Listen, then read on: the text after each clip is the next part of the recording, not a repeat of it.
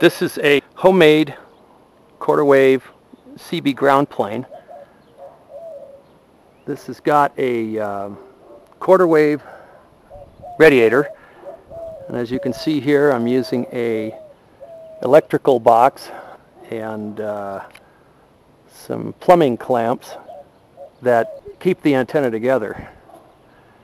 This is also got a matching network on it. As I climb a little closer here, you can see it. This one's made out of just basic hookup wire. It can be made out of just about anything with solid wire. I've used a electrical tape to insulate the antenna, the actual radiator of the antenna, along with those clamps there, as you can see. That holds it firmly in place, and that insulates the antenna, the actual radiator part, from ground.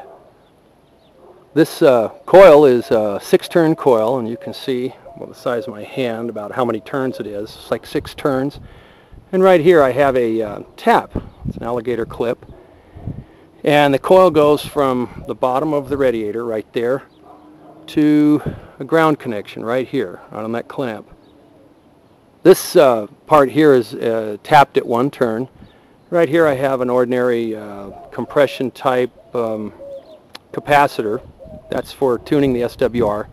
And here I just have it alligator clipped right on the end of the coax.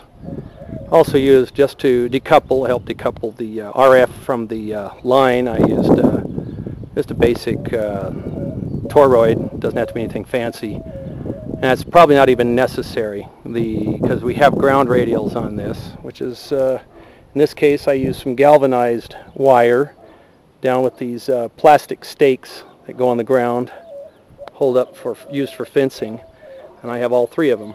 So a little bit about the electrical box. This is, I found at the hardware store some basic U-bolts with the clamps.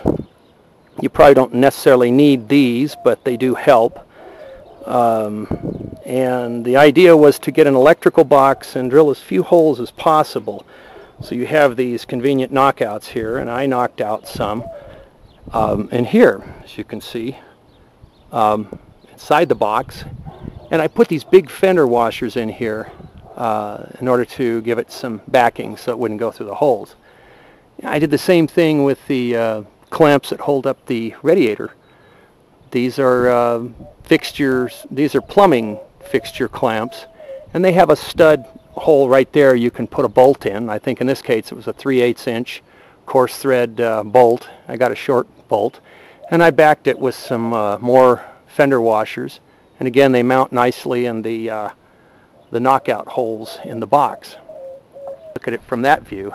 There's the back of it, and it just sits here on a pole that's 10 feet tall, and I planted it here in the ground. Now we follow into the shop. We got a radio.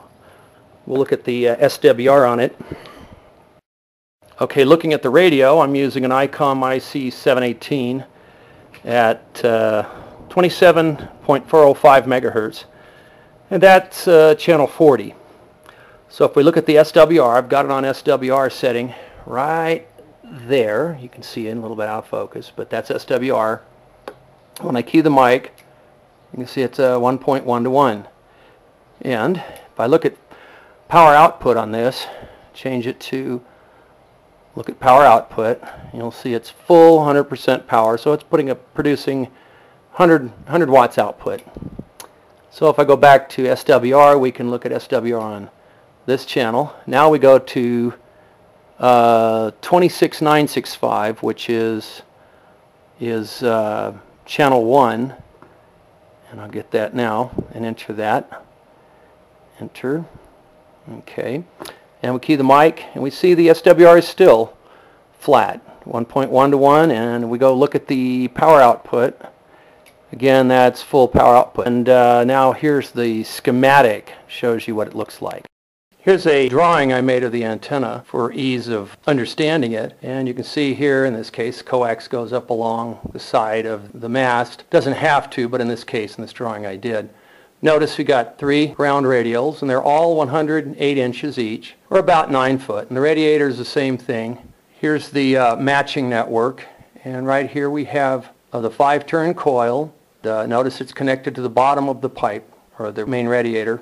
Here's the tuning capacitor. In this case, it'll be about a 300 picofarad tuning capacitor, and then it goes in series with your center conductor, and the coax shield goes to ground, and this coil, same thing. One end of the coil is grounded, and the other end goes to the antenna. This is a shunt feed, and you adjust the capacitor for best SWR. In this case, I tapped it at the first tap, or the first turn below the top.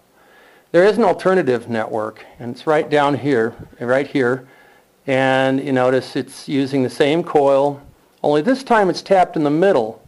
And you have a 150 picofarad capacitor. One side goes to ground, the other one goes to the center tap of the coil. And this time the coil goes in series with the radiator and the center conductor of the coax. And the coax shield, of course, is grounded. So this makes very nice, very good homemade ground plane, and it works very well, and it costs very little to make.